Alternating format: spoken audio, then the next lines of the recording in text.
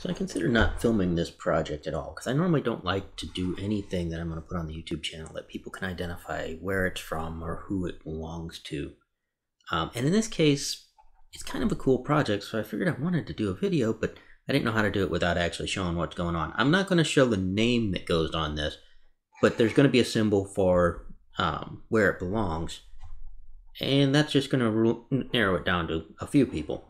But in this case, this is going to be a shield for a firefighter's helmet. I made one for somebody that I went to school with a few years ago. He's an assistant chief at a volunteer fire department. And since then I've made like 4 more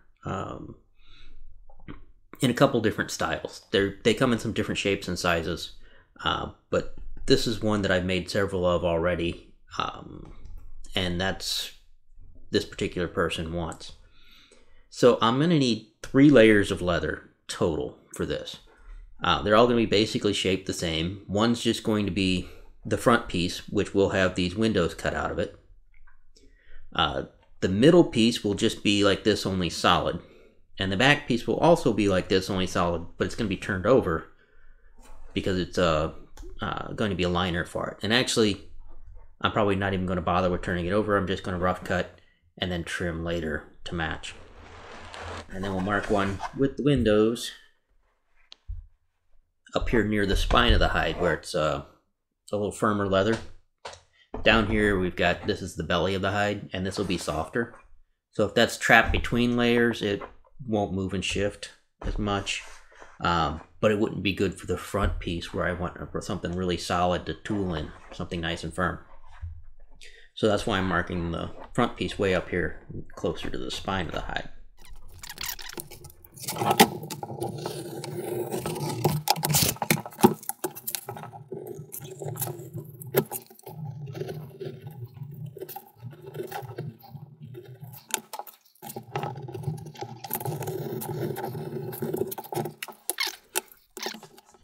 ahead and cut our windows out of here.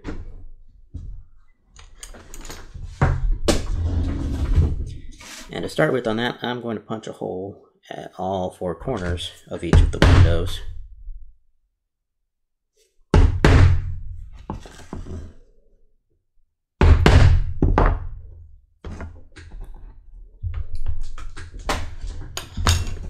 That'll prevent the possibility of having a nick on that edge that we can tear out, cause a weak spot. And also I'm going to cut all of these lines mostly across, but not all the way to that hole because I don't want to cut past it. And then I'll cut from the other direction to finish it up.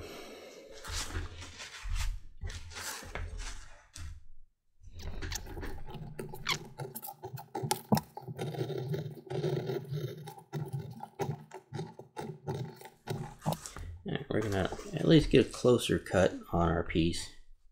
That's going to be our middle piece. Now I'm actually cutting, I don't know if the camera is going to pick it up or not, but I'm cutting just outside of the line, maybe 1/8 of an inch almost, all the way around. I don't necessarily want to hit that line, and I definitely don't want to wind up inside of it. But if this sticks out a little bit, I can always grind it or trim it off later, and then just match everything to the front. So as long as I've got the front where I want it, trying to get these a perfect fit is usually tricky. So it's best, I've found, just to give yourself a little extra room. Get some of the excess off so that it doesn't get in your way or make it harder to line things up later. And especially if something moves or shifts or stretches when you tool it, it gives you a little bit more leeway to get everything to fit together nice. And then you don't have where your middle layer is smaller than all the rest of them and you gotta grind them all down and you got stitches there and it all starts to look just terrible. Also, while I'm at that, I'm gonna put some tape on the back of it. Especially right across where I'm gonna be tooling it in the center there. I want some tape there so it doesn't stretch.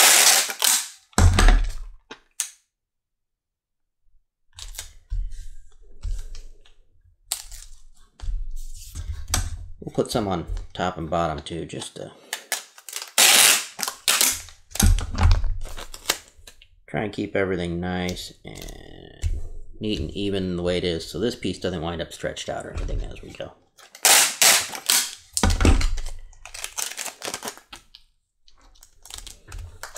Some clear packing tape is a lot cheaper than replacing a piece of leather because you messed it up while you were stamping or tooling on it.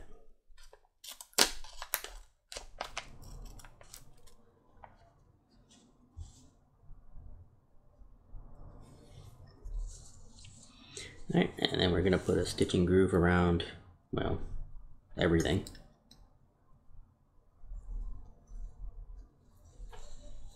So I know where all my stitches are going to be later. And it's very important to know where your stitches are going to be on this, so you know what room you have to tool in the center and where to lay out your pattern. Now for my tooling pattern, as I said, I've got a printout from the patch that the firefighters have for the local department. And I've traced that on some tracing film, which is just a clear plastic, like Mylar type sheet, that of course you can see through and trace. What I didn't trace was the letters here where it says Fire Protection District. I did trace the ones off on the outside, but these are just a little too small, so I'm actually going to use some small stamps to do those. But all of these I'm going to actually carve in with the swivel knife. Let me get these off of there. Add some detail. Another thing about having the tape still in these windows is your pattern sticks down to it and stays in place a little bit pretty easily.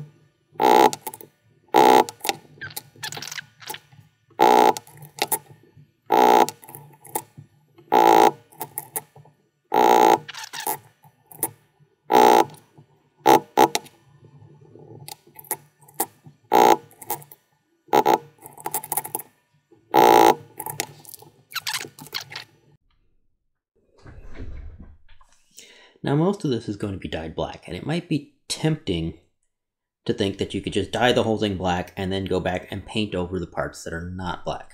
And that will look okay for a start, but it doesn't really work very well in the long run because the black dye will start to seep up through your paints and they start to get blotchy and weird looking. So anytime that you're going to use bright colors over a black, it's really best to brush the dye on around the edges, and you will get some of it seeping up if you're not careful, because it does spread. As you can see, especially if you got a loaded brush and you just barely touch it, you can see that it blooms out. And you can sort of watch it creep in, so you don't need to get right up to the edge sometimes until your brush is almost empty. Then you can knock most of the dye off of it and go back.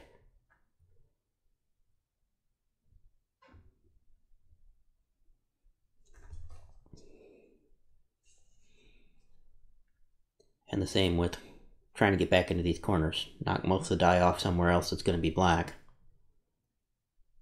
And then you can work back up in there.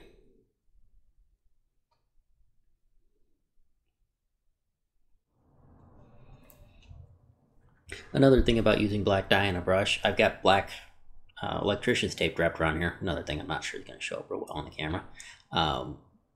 Because this brush, once you use it for black dye, it is always a black dye brush after that. There's never any way that I figured out to get enough dye out of there that it wouldn't stain something still. So I just basically wipe it off and leave it as a black dye brush from here on out. I might dip it in some denatured alcohol or something like that to try and clean out some of the dye that builds up in it, but like I said, you can't really get it all.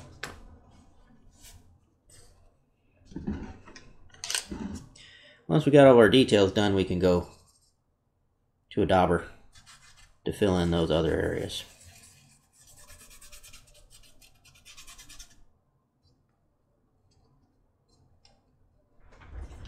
Kind of while we're on the topic of coloring, the middle piece, which is going to be behind these windows, is going to have just these areas painted white and then black letters on them. I'm not going to show that because, like I said, I didn't want to put the name of the person that I'm making it for out in the video. So that's what's going to go on with that piece, which you're probably not going to see again until I'm putting everything together. I'll have a name taped over then. This piece, as the black dye is drying and still getting on my fingers, I'm going to paint in all the details. The background is a dark blue, yellow, red, and white details in there. Paint it all in and get that done so it can start drying.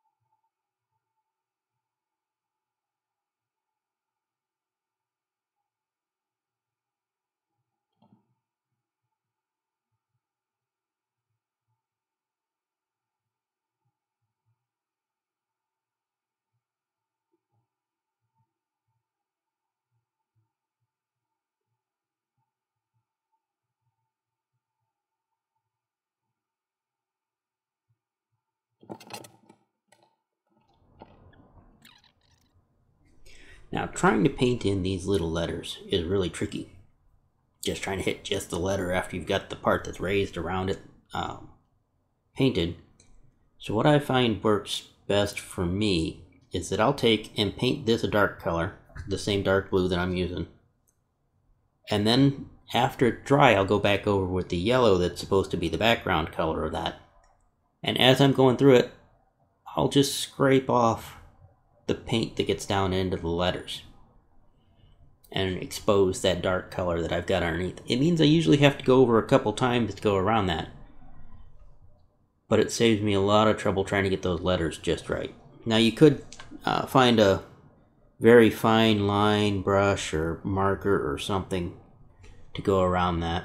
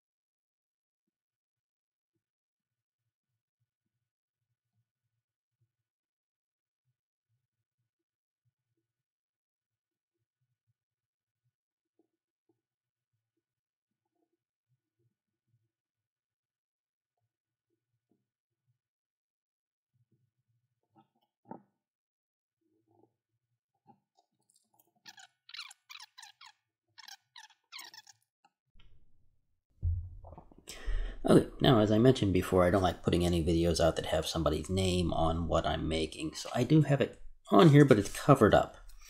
Because I don't like to show that. But yeah, his rank in the fire department's up here, and his last name is down across here.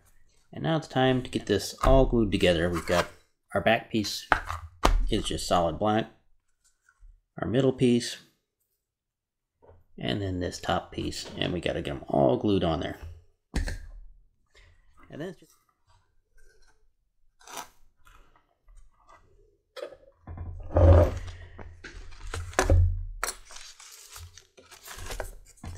let's grab a leather scrap.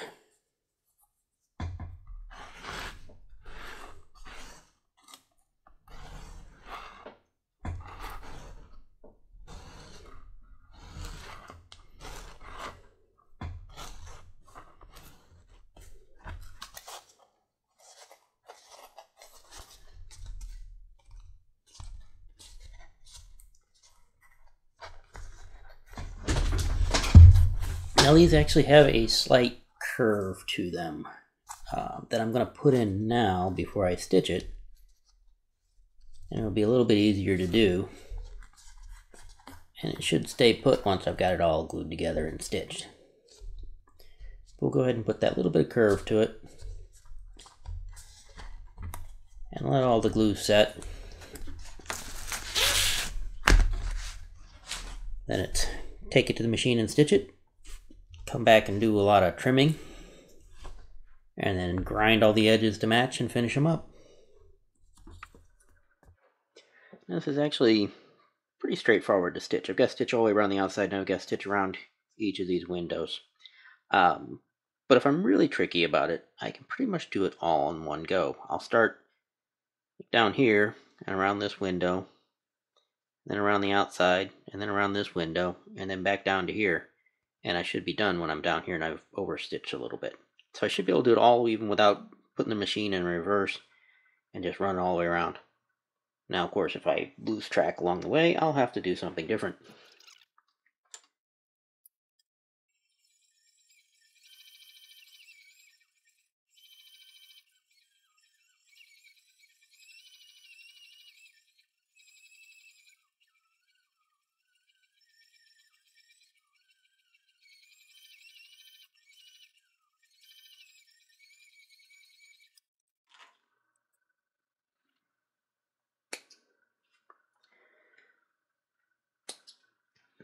Alright, there we go. Let's go trim some edges. Okay, now up until this point, it hasn't really mattered if I've got everything lined up, except for the letters in here had to line up inside these windows. I taped over them, but they lined up before I taped them over. And then I trimmed the tape so I knew that was exactly what I needed to line up on. Now you might even notice that some of these lines I marked earlier it doesn't line up with. That's because when I had the letters in there, I decided if I shifted it a little bit like this and a little bit like that, it would look better. And that's also why I left extra, because some places I'm right near an edge, some places I've got plenty of room. But up until that point, it didn't really matter. That's the only thing that really mattered. So I wanted to make sure that I had a little bit of wiggle room all the way around, so I don't wind up with an edge that doesn't line up right. And as you can see now, all I have to do is just trim this and finish the edges up. Whereas if I got it off, I might have had to completely redo a piece to get it to fit. So I'm just going to grab my trusty fancy round knife that I made. And we're just going to trim off a bunch of this excess leather.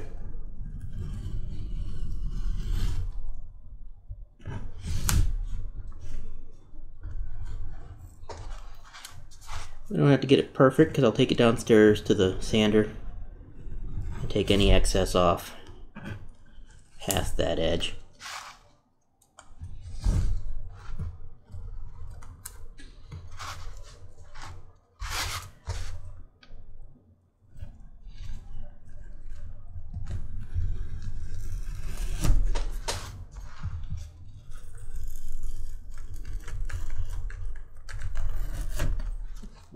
Okay, and as kind of the usual, the final steps, gotta finish up these edges. So it's gonna be bevel, dye, black oil dye, some gum tragacanth, and then slick it. But it's a pretty simple job of slicking these. It's a pretty basic, just the outside edges, not really anything complicated.